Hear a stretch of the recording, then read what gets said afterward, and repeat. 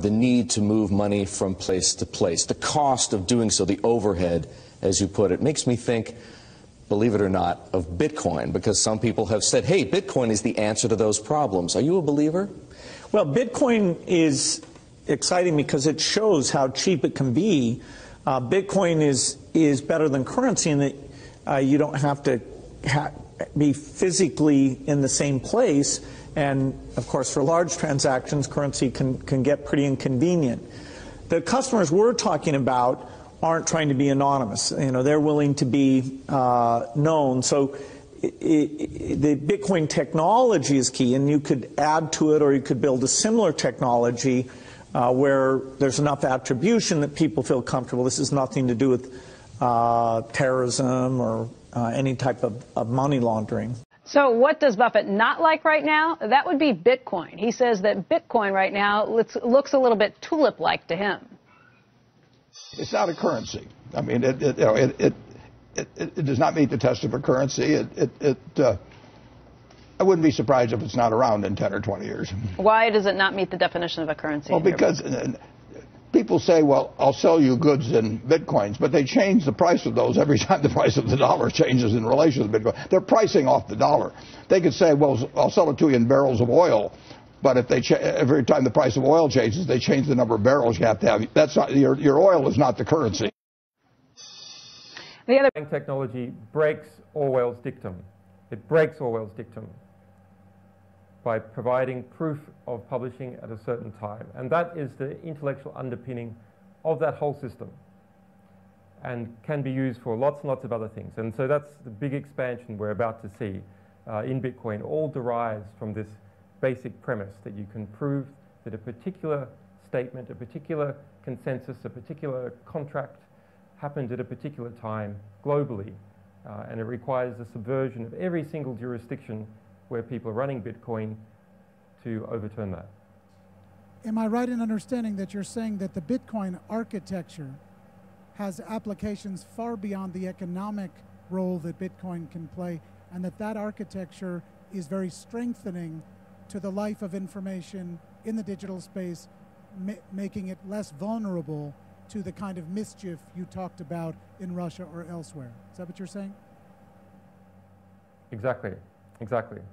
That underlying architecture can be used for publishers, for example, so that, as an example, we are starting to use Bitcoin, WikiLeaks, stuffing our cryptographic keys of stuff that we publish. So we prove that we have published stuff at a particular time by stuffing it in Bitcoin, in the blockchain. And then if someone were to come and try and modify the material that we have published to take out particular parts, that would be detectable. Do you think Bitcoin will be disruptive in that way? I mean, now it's a speculative currency. Will it be something that will be what normal consumers will use and will disrupt the banking industry?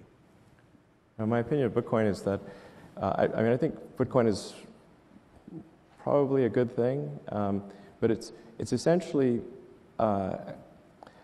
its main thing will be, I mean, this will probably get quoted here and there, but I think it's primarily going to be a means of doing illegal transactions. But that's not necessarily entirely bad, because some things maybe shouldn't be illegal. But the combination of Silk Road and Bitcoin will save us? Well, it will be useful for legal and illegal transactions. Otherwise, it would have no value as a use for legal transactions, because you have to have a legal to illegal bridge. Yeah. I don't own any Bitcoin. In fact, one can pay for a tour on Virgin Galactic up to the moon with Bitcoin. I think the Winklevoss twins have said that they would do exactly that. You think this is a currency that's really going to work eventually? Well, I think it is working, and there will be other currencies like it that may be even better. But in the meantime, there's a big industry around Bitcoin, and people have made fortunes out of Bitcoin. Some people have lost money out of Bitcoin. It's volatile. It's volatile. Yeah, but it is quite volatile. But you know, when in volatility, people can make money out of volatile situations. Why was it important for you to give it sort of that stamp of approval, that endorsement, by saying to the Winklevoss twins, yes, you can pay for the ride with Bitcoin? Because I'm not foolish. I mean, if people have got lots of Bitcoins and they want to go to space, I'd much rather they spent that money on our spaceship. Whether I keep it in Bitcoins is another matter. But I'd much rather they spent that money on a Virgin Galactic spaceship than on, you know, Elon will be sending people to space one day on Elon's spaceship. So we'll grab the money while it's there. Elon versus. I want to distinguish Bitcoin from the technology, such as blockchain and those kinds of, because when we talk about Bitcoin, one might be referring to either of those things, and I just want to create the distinction between those things. Maybe talk about Bitcoin. Well, why don't you talk about both? Well, okay, a currency, cryptocurrency. There are two purposes of a currency: a medium of exchange and a storehold of wealth. I can have a bond or so on. And then there's the question of which one. Is it Bitcoin, Ethereum? Is it going to be another technology question? Okay, so all of those things are on the table. Right now, it's not an effective medium of exchange. I got some Bitcoin, I want to go spend it Bitcoin. You can't use it as an effective medium of exchange other than in a very limited number of cases, which can also be threatened in terms of what the secrecy of those transactions are and things that are being done by governments to get beyond that secrecy. So it's not an effective medium of exchange as of now, and it's not an effective storehold of wealth. And that's because the speculation on it is such, and the participant in it is something that I would say is a classic bubble kind of situation. I mean, if you look at the nature of the participant in it, and you say, what is the level of sophistication in their understanding the ability? Do we have a sophisticated investor who is then actually thinking in terms of expected value, in terms of where that's going to be and so on? Or do we have an investor who is inclined to then flip it and trading in and out, and what's that component? You can, by the way, have a wonderful investment that's a long-term investment and still have a bubble in that investment. So I'm not saying this is a forever thing, but the nature of the participants in that investment and what they're doing has made it a bubble of, doesn't mean it's a worthless investment. It just means that when you look at the characteristics of what constitutes a bubble, the purchase for resale by a naive group of people who are attracted because it's moving up, it has those bubble characteristics. Okay, and then there's the question of what is the version of it. So if I take Bitcoin, and then there's Ethereum, and then there's each one of those that might come, and how will they operate? I would say that, as distinct from the blockchain notion and the whole concept of cryptocurrency, which has a lot of merit to it. So, but as a currency, you can't have the volatility driven by speculation on it make it a storehold of wealth. So its characteristics right now are standing in the way of its potential. It may be engineered differently to some extent. Maybe if you created a different engineer. If I was trying to make it effective as a currency, I would engineer how I do that differently. I won't digress into how I would engineer it to do it differently. So I think it has a lot of potential as a concept and blockchain, but at the same time, it has these issues I'm referring to.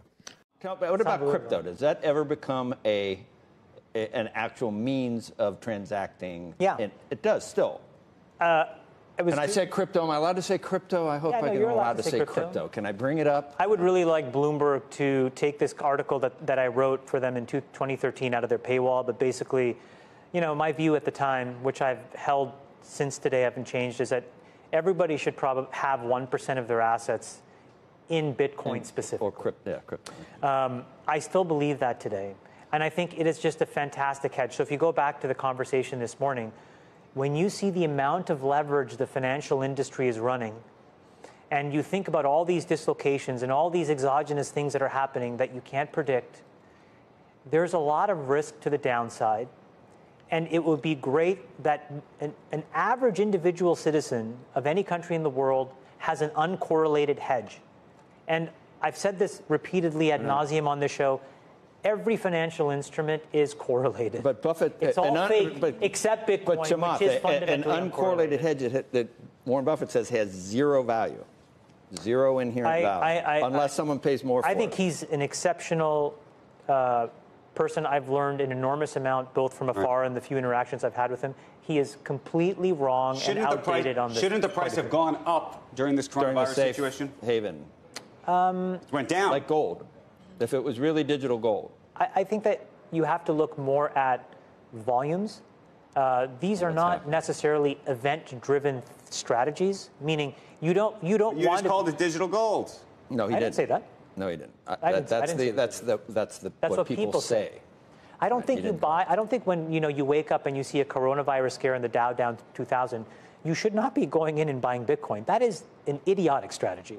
I think a reasonable strategy is to say 1% of my net worth should be in something that is completely uncorrelated to the world and how the world works. You quietly and over some number of time, accumulate a position, and then you just never look at it again. And hope that insurance under the mattress never has to come due. Right. But if it does, it will protect you, because then that thing will be hundreds of thousands or $1 million a coin.